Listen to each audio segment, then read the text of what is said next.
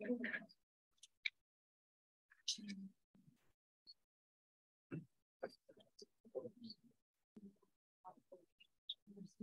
so here is yet another resource for you. Oh, well, I sent you all email last night. I think I will not be in my office from 11 on, but besides that, I'm going to be okay. Hao Chen, who is your grader, who's sitting in the back of the room, has kindly also agreed to have more resources for you. His office, so this is in addition to my office hours. His office is in B2 Long Hall, which is the same building I'm in, convenient. And he will be available Monday to Friday, 2 to 4 p.m. or by appointment. And that's, I did get your email right, didn't I? Is that correct?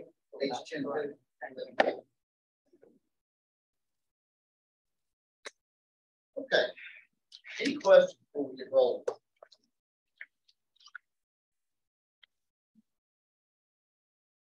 All right. So, what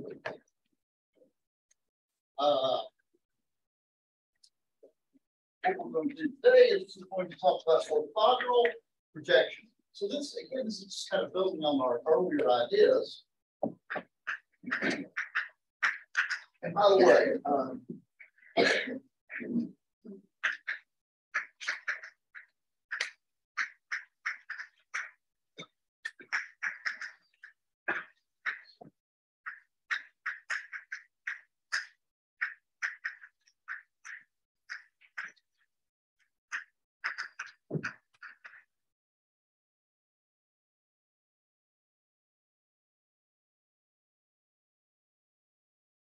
I think it's 207. Anyway, it's whatever room we've been in the last couple of times. We'll have a review session Friday at the Math Club. So this is the last new section for the exam. If I have to finish up on Friday, then I'll finish up on Friday. But most of Friday, I plan for us to do a review anyway, so we're going to review stuff. And then we'll have the review session itself. We're out of class review session at 6:30 Long Hall 207 on Friday. I plan to run the exam the same way I did before.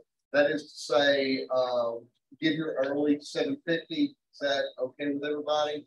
And we'll run it from 7:50 to 8:50 and give you a grace period to upload it. So. All right. So let's talk about this orthogonal projection. So last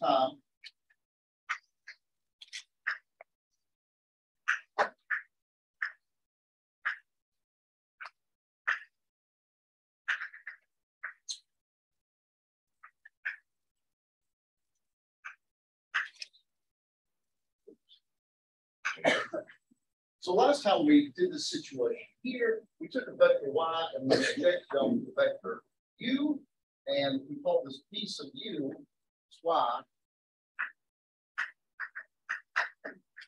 Projection of y upon u. Now, there's no need to stop here in the sense that we can go to sort of higher dimensions. So this is just projecting y onto a line, but you can project it onto a plane, right? If this is a vector coming up out of a plane, or it's harder to picture, but coming out of the space in 4 dimensions or whatever, and you can expand this concept here.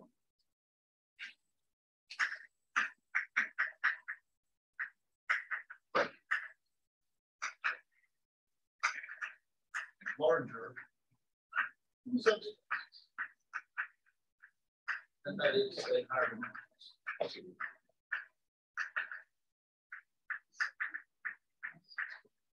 And that's what we're kind of going with this. And the big goal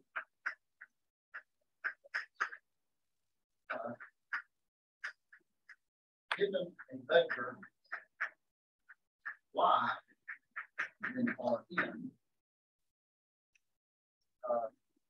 and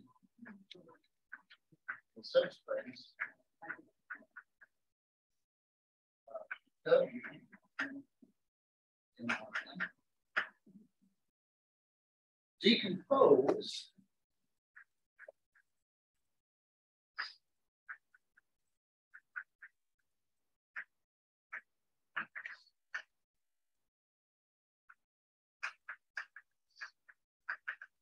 piece in W and a piece perpendicular to orthogonal.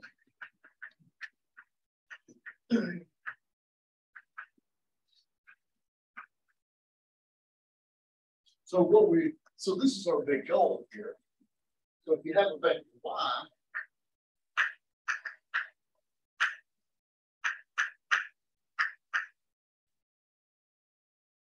my big goal is, so given some vector y and some subspace W, I want to break y into two pieces. I want to be able to break it up actively into two pieces.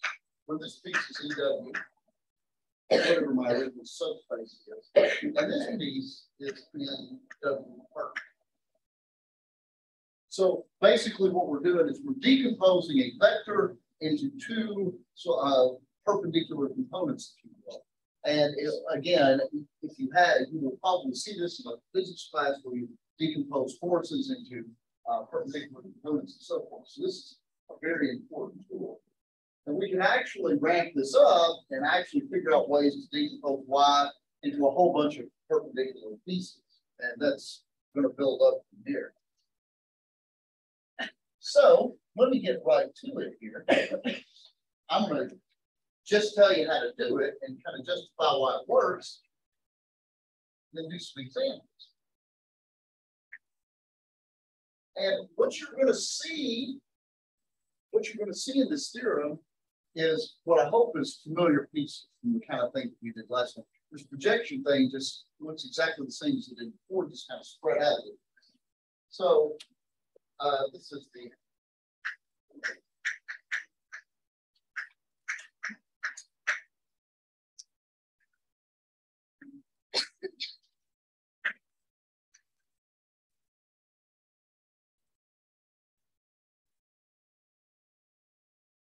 So I'm just going to flat tell you how to do this.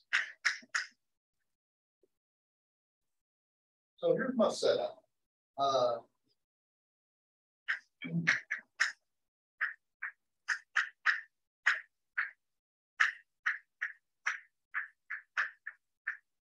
So suppose that I walk up to you on the street, I give you some subspace W, say of Rn, and I pick any vector in Rn,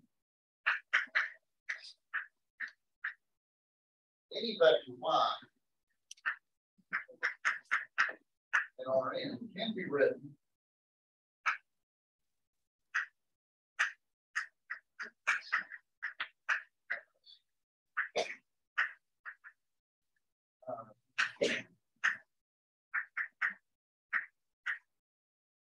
to be decomposed this way, where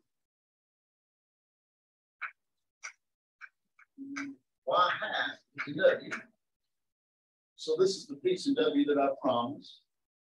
And Z hat is the perp. And let me remind you what W perp is. It is the set of all vectors that are orthogonal to every vector in W. And what is more,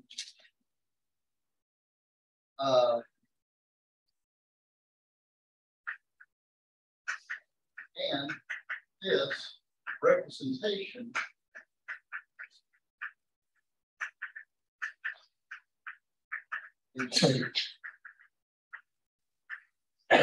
this is often a very useful thing to say, but what I mean by that is if you could suppose, so what this theorem says, it says that if I've got a vector, I can do this. I can write it as something in V and something in V part. The uniqueness means there's only one way to do it. That's it, which is a very powerful thing. And here is how you do it. Specific.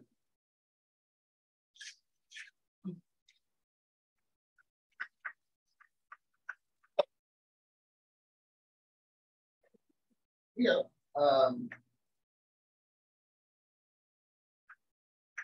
U1, U2, UK is orthogonal basis for W. Oh, now, at this point, you might get a little bit concerned and say, well, Jim, how do you know that W has an orthogonal basis? Well, let's have a little church time here and have some faith, because it turns out it does. And I'm going to show you it does later, but for right now, you can just take it as a matter of faith. Yes, I can always find an orthogonal basis. Let me point out that you've always got an orthogonal basis for RNs being E1, E2, E3, and all the way up to N, right? But this is also true for any subspace that it's got an orthogonal basis. Then, I'm going to tell you how to write y hat, the piece that's in W. This is y dot U1 over U1 dot U1. Right? This piece should look familiar. Right? And you just go through all the vectors and the bases.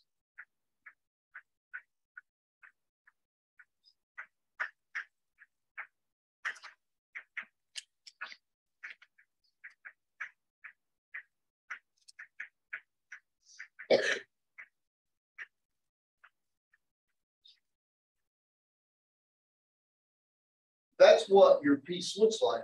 Notice that just this first piece was the orthogonal projection that we were looking to just on another vector last time. This is the projection on the U1. This is the projection on the U2. This is the projection on the UK. Just add them up, and that's just the projection on the W. And we sometimes say y hat is proj W. It's a projection of y on the subspace W. And what is Z?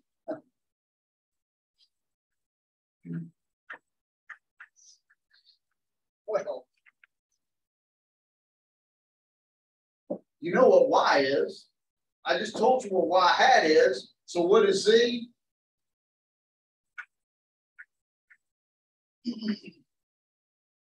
It should be just this.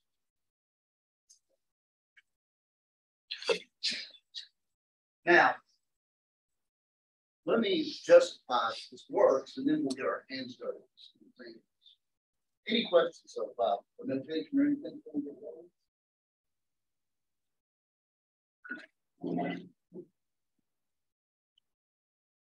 So,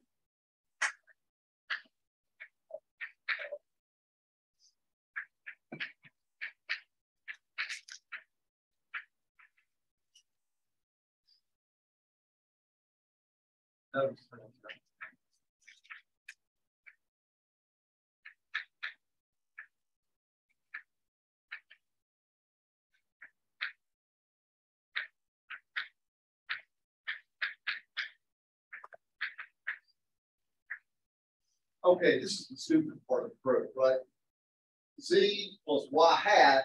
Well, by definition, I define Z to be y minus y hat. And so when I add that y hat, I get y. So, okay. That piece works. Okay. But now I've got to show you. Let me justify the rest of the statement. What else do I say? I say that y hat is in W. Well, of course, y hat is in W because it is a linear combination of the bases, right? W is the span of U1, U2, up to UK. So, y hat is W because it is a linear combination of U1, U2, all the way up to UK. Remember, these things right here, they're just numbers. It's a dot product divided by a dot product. Everybody okay, so? So, this is true. This is true. Ooh. Z is in W first. Now, that's the first thing that I come to this polynomial.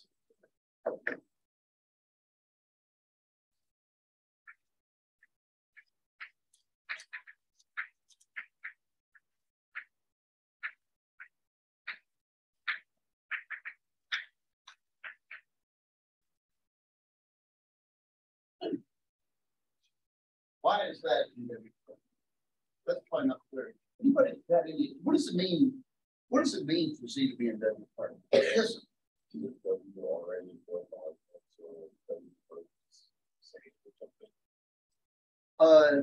No. What I have here is this is an orthogonal basis for W, right? So yes, all of these vectors here sit at right angles. They're all perpendicular to each other. But see, this may not be all of our in. There may be some other vectors that aren't in here, right? And so there might be this other piece W perp. W perp is everything that is orthogonal to all those vectors. Notice that none of these vectors are orthogonal to all the rest of them, because U1, for example, is orthogonal to all these, but it's not orthogonal to itself, right? And so I know one vector that's orthogonal to all those, the zero vector. And it is possible that W perp is just a zero, right? But in general, maybe not. In fact, if K is less than N, then W perp would be something other than zero. What do I have to do to convince myself that this thing is actually a W perp? What does it mean to live in W perp? It's got to be orthogonal to every vector in W, right? Everybody agree with that? So we need to show that it's orthogonal to every basis element. So plane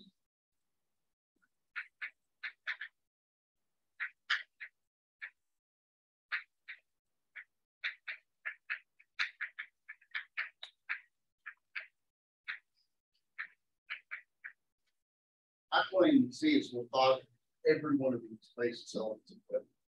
Everybody okay? I'm claiming I'm going to justify.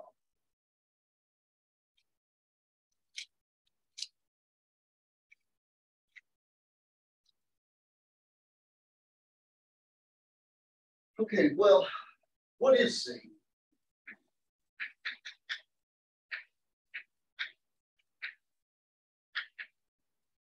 Well, y minus y hat is y minus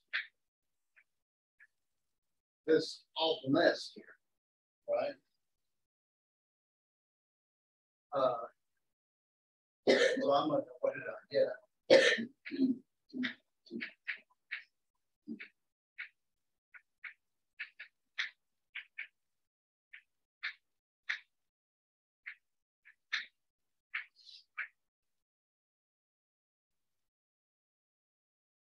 And small other dot product here.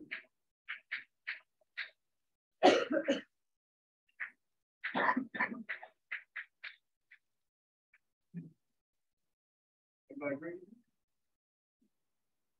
Now this here, I don't really know what y is, so I can't do any better than that. So I'm just going to do this. Y. I don't think you can improve on this. But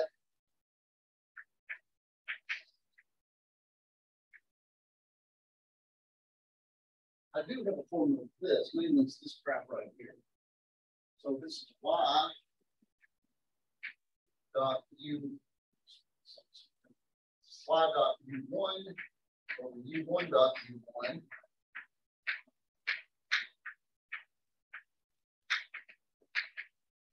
y dot ui over ui dot ui, and to the other end, y dot uk dot uk.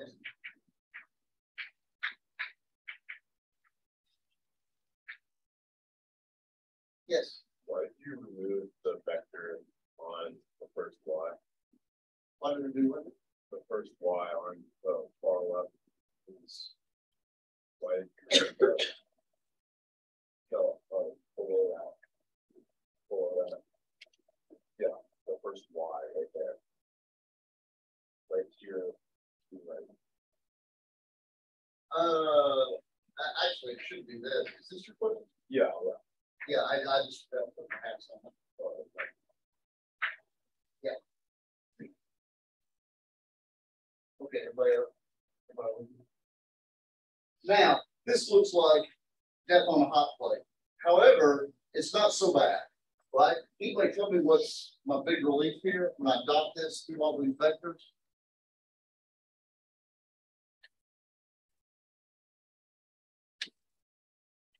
This is an orthogonal basis, right? So what happens? Don't make too much out of this. This is UI dotted with number times U1, right? What happens when I dot UI with U1? I get 0 because they're orthogonal. What happens when I dot UI with U2? 0. What happens if I dot UI with UK? 0, unless I equals K, 1 or 2. And so, what's the only survivor when I do this? That's why I sort of did this. Notice when I dot UI with every other vector, I get 0. Only when I dot it with this do I get something that's not 0. Everybody agree? So this is just, it's a bloodbath. Everybody's gone. This is UI dotted with Y minus, let's see, the number is Y dot UI over UI dot UI. And then it's UI dot UI.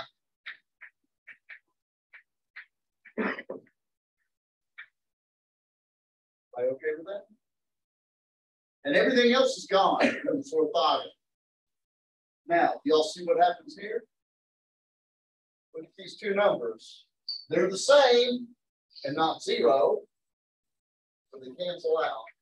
And so I get UI dot Y minus UI dot Y, which is a big fat 0. So C is orthogonal to every single basis element. So C is orthogonal to all vectors. Because every vector in W is a linear combination of that basis. And so Z is orthogonal to every linear combination of UIs. Okay, so we've now got that state. We know that C is in W part. The last thing that I need to justify is I did say that it is unique. Let me make one more claim.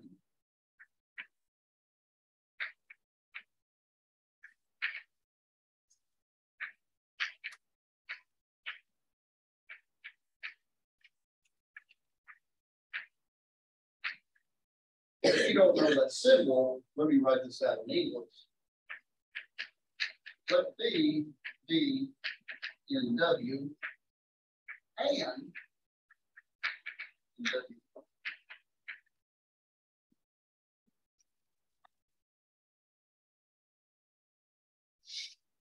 Let me ask you all a question.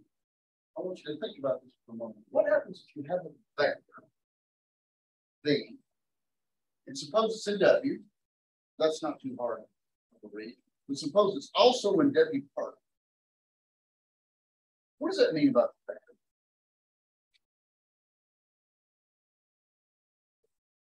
What's that?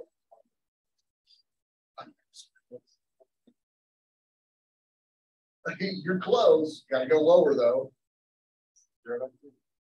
It has to be the 0 vector because if it lives in W and it lives in W part, that means it must be perpendicular to itself, right? And the only vector I know that that's true of is 0 vector. I'm sure that's true. So V is in W part and in B, or I'm sorry, in W. So B is perpendicular to itself. Hence, B dot B is 0. And that's one of our properties of dot products, that the dot product of any vector with itself is greater than or equal to 0, and it's equal to 0 if and only if it's the 0 vector.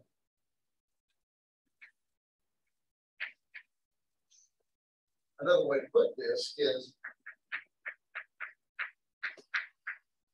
this vector's length is 0. It's 0. So now that I've made this claim, I can finally finish the justification result in the following fashion. I claim this representation is unique. Suppose that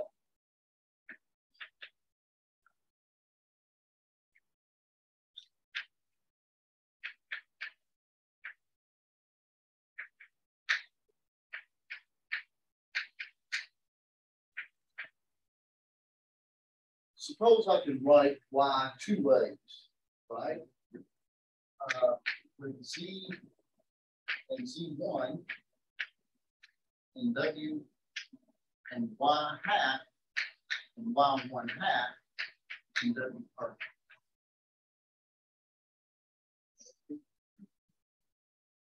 Suppose I could write this two ways. What does this mean? Well, let me play around with this a bit. This means that z minus z1 is equal to y1 minus y hat. Everybody agree with that? Let's just kind of rearrange stuff.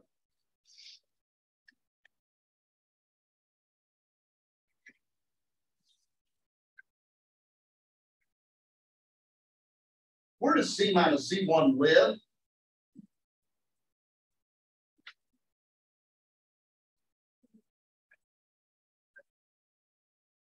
Z and Z1 live in W, so Z minus Z1 lives in W, right? Where does Y1 hat minus Y hat live?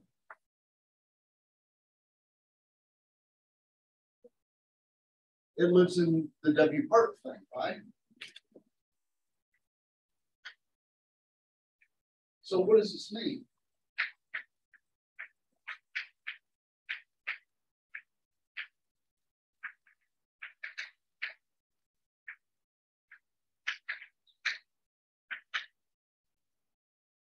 Z minus Z1 lives in W, but it's equal to this, so it's in W part as well. So Z minus Z1 is the 0 vector. Hence, Z equals Z1. And if you know that Z equals Z1, just subtract them all.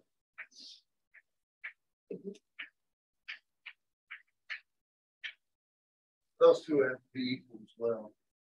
And so there's the uniqueness, because what we have shown is if I can write Y this way, and I can write it another way, then these two pieces are the same, and these two pieces. And there you go. That's the uniqueness. Okay. Any questions thus far? Okay.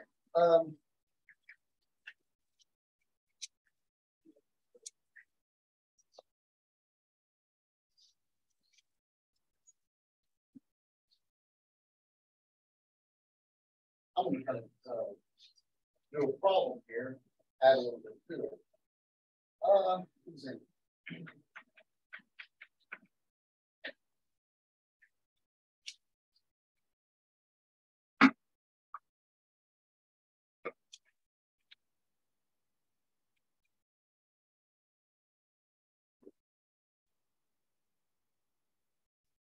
So I will look at a particular subspace of R4, and I want us to really kind of pick this problem apart.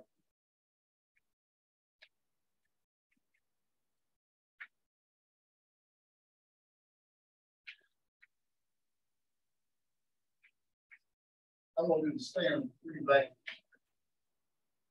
I want 1, 2, 0, minus 1, 2, minus 1, 3, 0, and minus 1, 1, 1.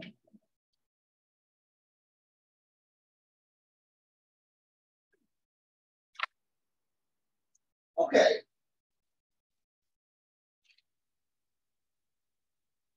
By the way, what can you tell me about the subspace W? What's its dimension? It's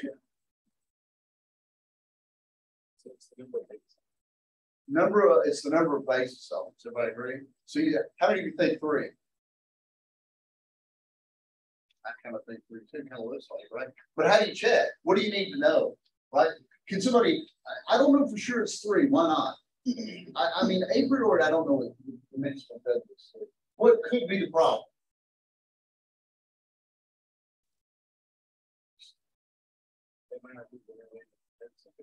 It might not be linearly independent. I can say this much. The dimension, are any of those vectors not the zero vector? Yes, they're all not the zero vector. So I know the dimension of W is at least one, and it's no more than three. Everybody agree with that? Can somebody justify that it's more than one?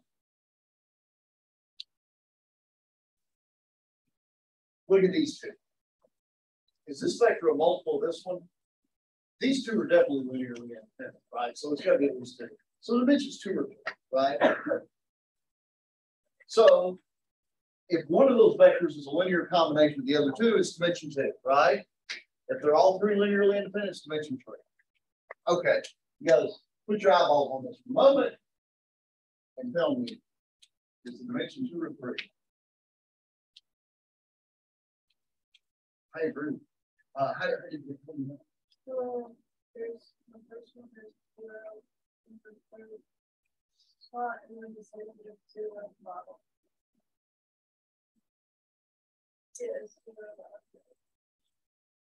That's good intuition. And in fact, sometimes if you stack the zeros in the right place, it's pretty easy to tell.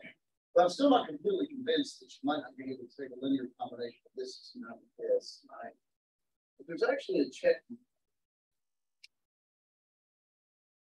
Of course, we can go through and try to set the equations of linear independence. We can put this in a matrix, right? We can make 3 columns in a matrix, and we can try to row reduce it, and we would need 3 linearly independent columns, right? And then we'd be happy to say it's 3 dimensional, right? Who wants to do that? I'd rather not do that. Can you see something else about these vectors that help you out?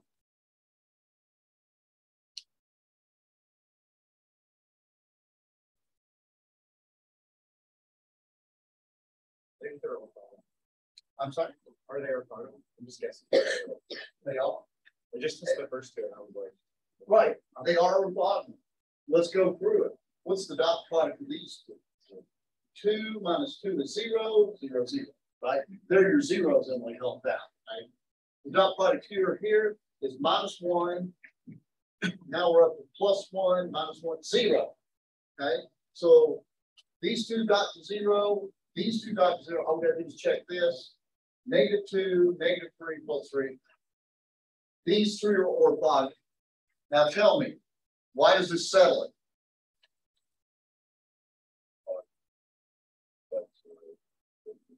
If you have an orthogonal set that doesn't contain the 0 vector, it's a linearly independent set. So yes. Let me make this fun observation. This is a 3-dimensional subspace of orthogonal. It's fantastic. Everybody okay with that? Now, I want us to see if I remember my vector. And I want you all to see this in action here. Okay.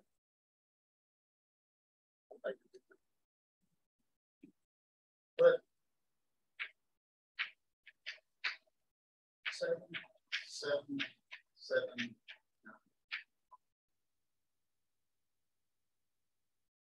So my instructions so far are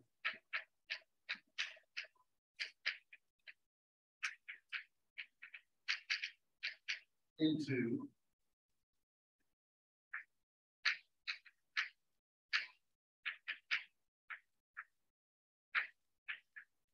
so this is like what our theorem said.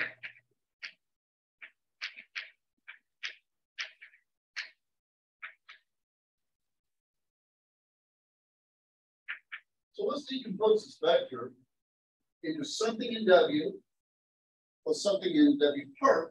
And then I want to use this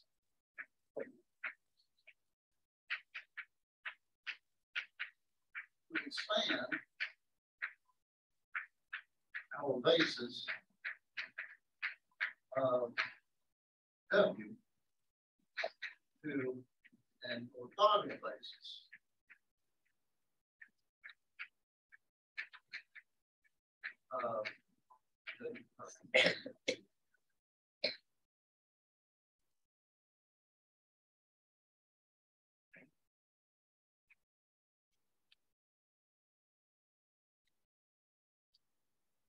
Okay, so let's do this step by step.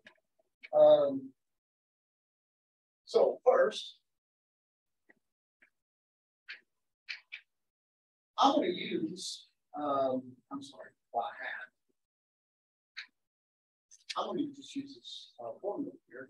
This should be y dot u1 over u1 dot u1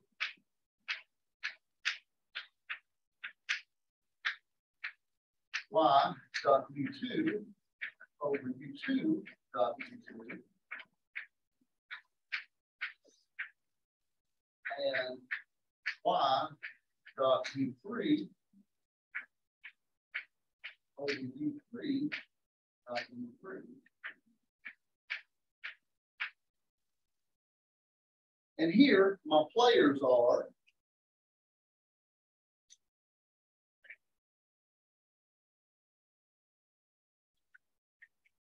U1, U2, and U3. Okay with that? And you know what, while I'm over here bothering with it, let me write this down. Let me record this for posterity.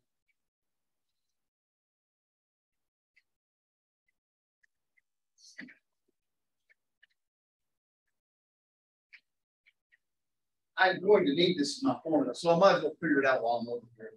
What is U1 dotted with U1?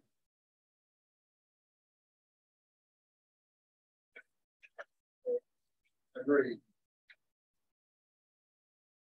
U2 dotted with itself?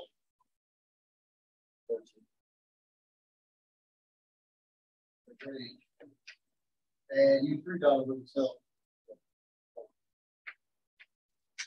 Okay. So let's see what this is. Let's see, I need y dotted with U1. And y in this case is my new vector 7, 7, 7, 9. Okay. What happens to my dot y with U1? 12.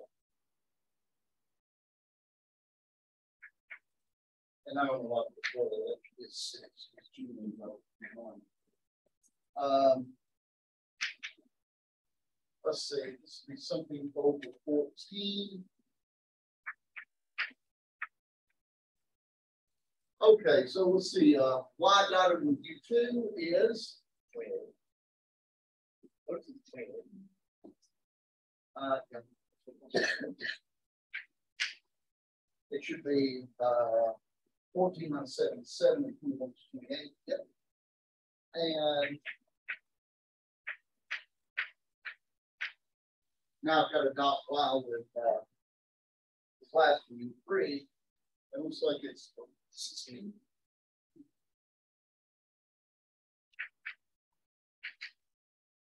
So this comes to 2u1 plus 2u2 plus 4 u3. Let's see if I can figure out what that is. Let me put my coefficients here. 2, 2, 4. So 2 of these, 4 of these. So the first quarter should be 2 and 4 is 6. Minus 4 is 2. Yeah, that's right.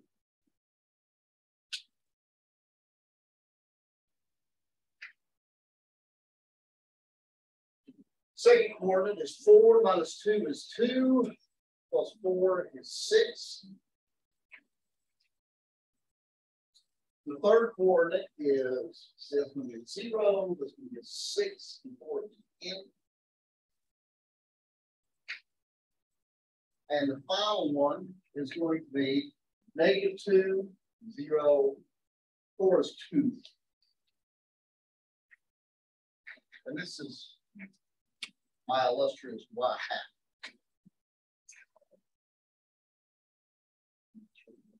Something and there's my y hat, and of course it is a linear combination of u1, u2, and u3, so it's nw.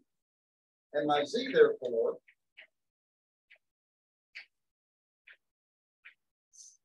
should be just y minus y hat.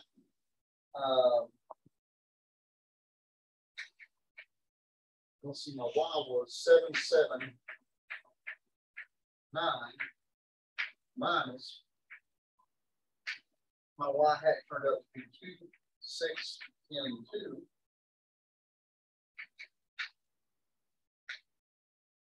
And let's see what this comes to be. That's going to be 5, 1, -3, 7.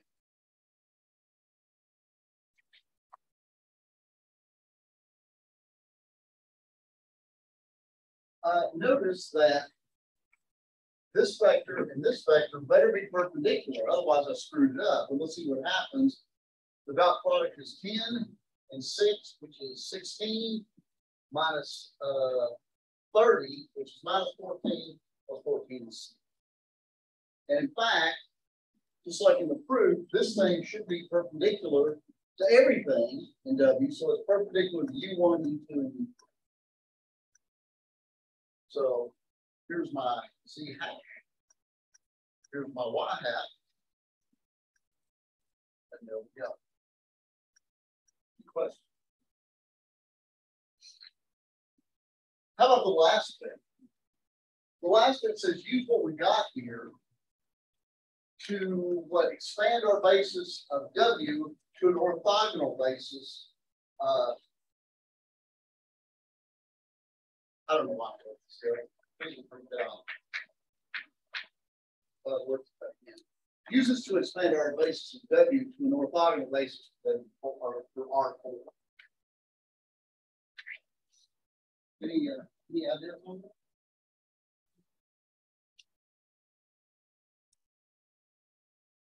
Yes.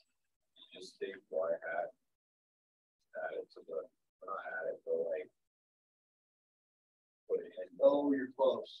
Here's the problem with throwing in y hat. It's already in W because it's a linear combination of the basis of W. Close. What do you want to throw in? One of our big theorems for earlier is the basis that we had for W is 1, 2, 0 minus 1.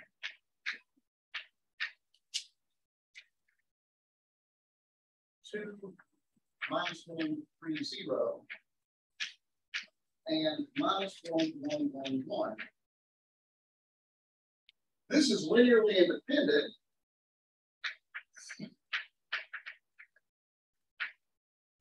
And in fact, it's stronger than that. It's an orthogonal set. So it can be expanded to a basis for our equation. This was an old theorem that we had when we talked about linear independence, right? If you have any linearly independent set, you can sprinkle some fertilizer on it and grow it to you can throw it more linearly independent until you get a basis of the entire, in this case, R4. Do I agree with that? What can I throw in to make the new basis element and also an orthogonal basis? Well, all you need is an orthogonal set, right? And you need to be a basis of R4, you need an orthogonal set of how many? We need 4 vectors. So we only need 1 more. What should we throw in? How about Z? That's exactly right. If you throw in whatever it was, 5, 1, minus 7. This vector is in W part, so it's orthogonal to everything in W. So it's orthogonal this, this, this. And these are already orthogonal. So this right here is a orthogonal basis to R4, right? And it's an exotic one. My favorite orthogonal basis for R4 is 1 and all zeros, 0, 1, 0, 0, 0, 0, 0, 1, and 0, 0, 0, 1. That's my favorite one. But this one works as well. By the way, is this an orthonormal basis? No way, right? But that's an easy fix, right? What do you do to turn this into a normal orthonormal basis? Go in and figure out how long all these vectors are and divide by the length. This vector, the dot product of itself is 6, so you divide this by radical 6. The dot product of itself is 14, so divide by radical 14. The dot product of itself is 4, so just divide this by 2. And this was bigger. The dot product of itself is 25, 29, was 74. So you have to divide by radical 84 now. But that's good. Okay, any questions? Let me make a note. All right, you can kind of the end game on this.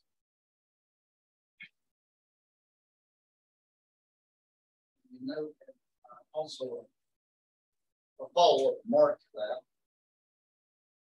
If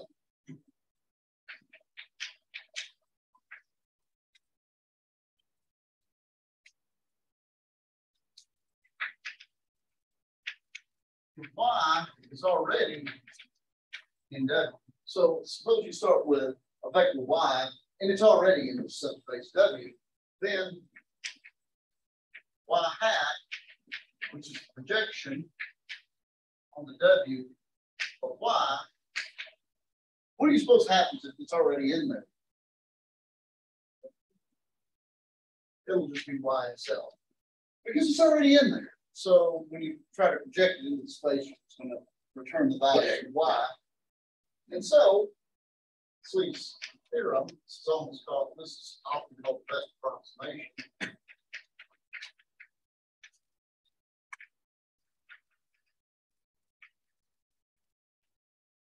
Let's suppose that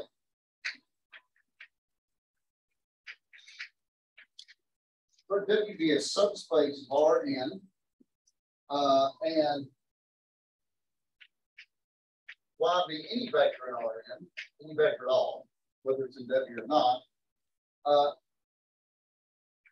and Y be the projection of Y. So this is the same thing we've been working on all day.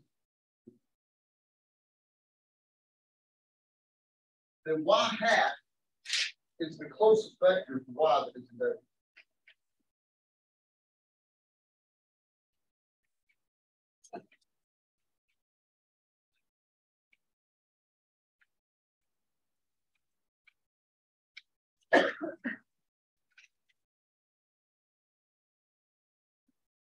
And notice this makes sense when you tie it in here. So, and in fact, so let me make this precise. So the length of Y minus Y hat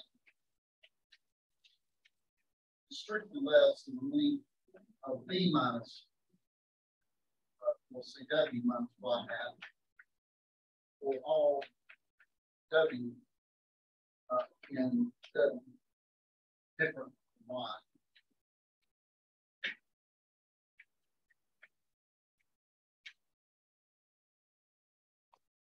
By different Y.